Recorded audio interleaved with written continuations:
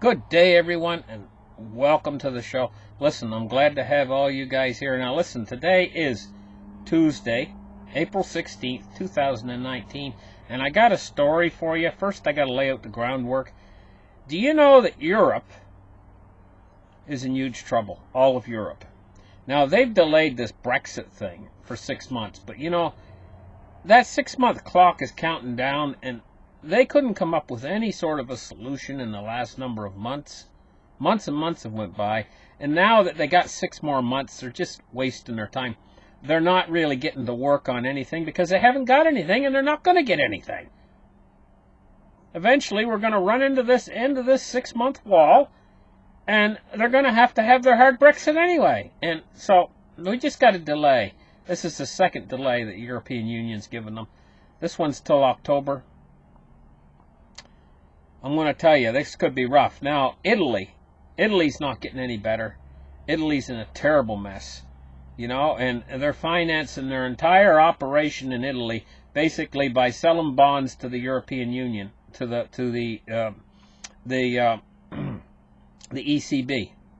They're selling their bonds, and that's what's keeping them going. They just bought 41 billion more. So all this is doing is getting the ECB, the European Central Bank, in deeper trouble, because France has lent Italy a tremendous amount of money.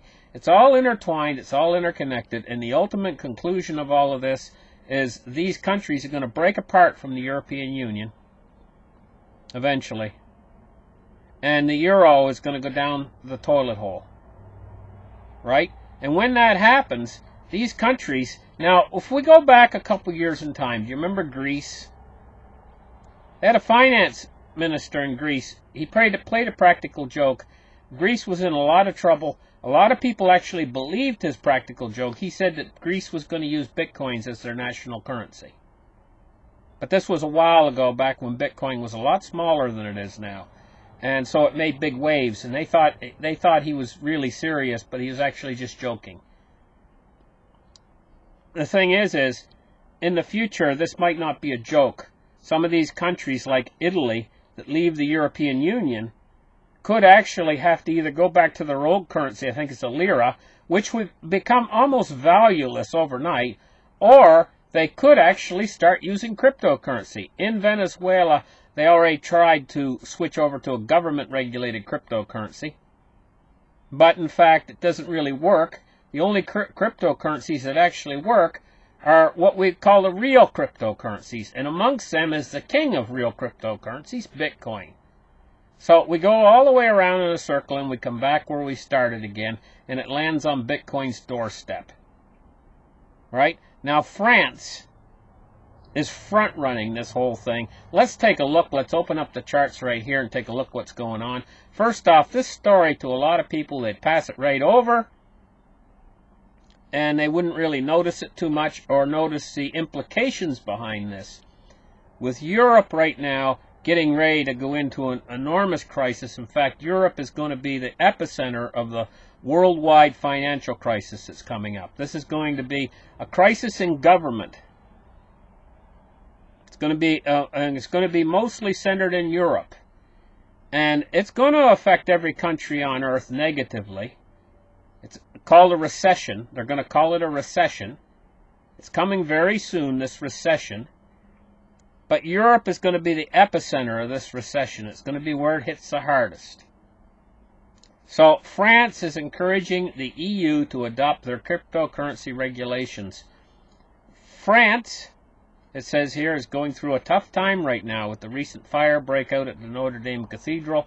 French Finance Minister Bruno Le Maire is reportedly persuading other members of the European Union to adopt cryptocurrency regulations in a similar sense to France's. The new legislation in question is one where lawmakers in France have allowed cryptocurrency operators to run their operations, with one caveat, that they apply for a certification that would allow authorities to determine the issuer of a new token. So basically what they want to do is they want to stop all these crazy token sales, you know, where these guys come up with all these new different tokens, all connected to Ethereum. Most of them are Ethereum based. And the thing is they're basically scams. So basically what they're saying is the authorities are going to give you certification with one caveat, that the authorities are going to check into the issuers of these new tokens. You know, if you come up with a coin sale, what do they call that, an ICO, a coin sale. If they come up with a big coin sale and some new idea or something, and they're just really trying to get money, you know, they're going to crack down on that. It says, or the creators of an exchange. So if they're going to create a new exchange, they're going to have to be checked out by the government. It says, furthermore, they will be able to check business plans. So they're gonna basically, this is making it all legit.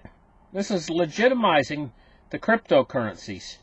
In France is starting it, and they're suggesting that these other members of the European Union adopt the same cryptocurrency regulations. So it's going to be a regulated industry.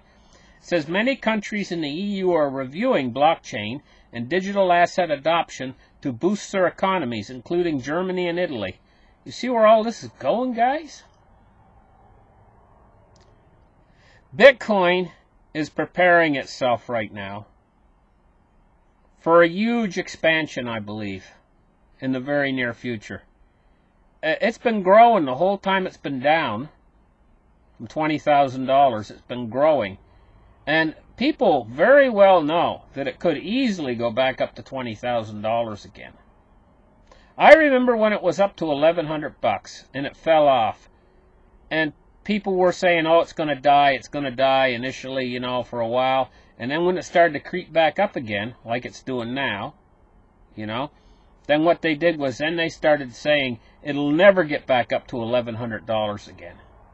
Oh, yes, but, they'd say, we know the price is going to go back up. We think it might go back up to $400 or $500, but it'll never get back up to $1,150 ever again. Okay? That's what they said. It's the same sort of idea now. It's just the numbers are different. But it's following the same principles. And so, in this next move upwards, they thought it would never get back up to $1,100. Well, it went up to $20,000. In this next move upwards, how high could it go? Gosh only knows. It could go so high it actually starts to take out the dollar and these other fiat currencies. Because that's its tendency. The tendency is, when people buy cryptocurrency, that money that they purchase the cryptocurrency goes right through the cryptocurrency. And when it goes through the crypto, what I mean by goes through it, it purchases it, and then it makes its way back into the general economy, and it speeds up the velocity of money tremendously. Because the cryptocurrency they're buying, most of the people are buying it to HODL it, or HODL it. Of course, all you guys know what that means. It means it doesn't move. It means it goes into your wallet, and that's where it stays, because you bought it as an investment, right? Where the dollar is completely different. When the dollar is purchased to buy the Bitcoin with, it goes back right through the Bitcoin into the general economy where it speeds up, because that dollar was probably taken out of somebody's bank account where it wasn't moving. Now it's moving into the general economy. So Bitcoin has the effect of actually speeding up the economy.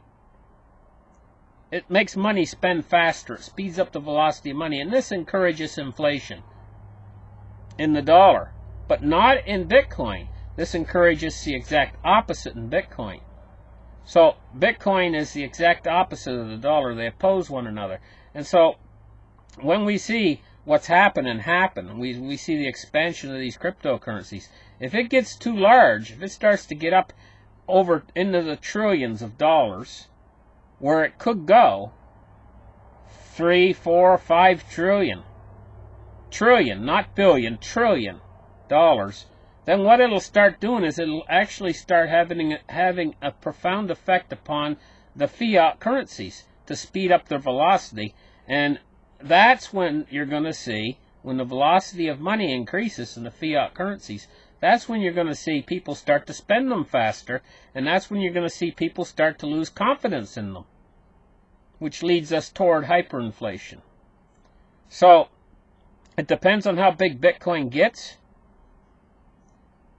probably once Bitcoin goes past $250,000, it's going to actually start to have this snowballing effect on the other fiat currencies. And money will start to pour into the cryptocurrencies. This is a situation. We are in uncharted territory right now with this new type of currency. And also the effects that are going to happen, the ramifications. So, it also says regulation. Lawmakers have said that they are going to also be allowing the $2 trillion life insurance market to invest in non-securities without the limitation of only permitting investments of up to 10% of a company's funds. French Digital Economy Minister Morin, I can't pronounce his last name, has said that he wishes for France to become a champion when it comes to blockchain.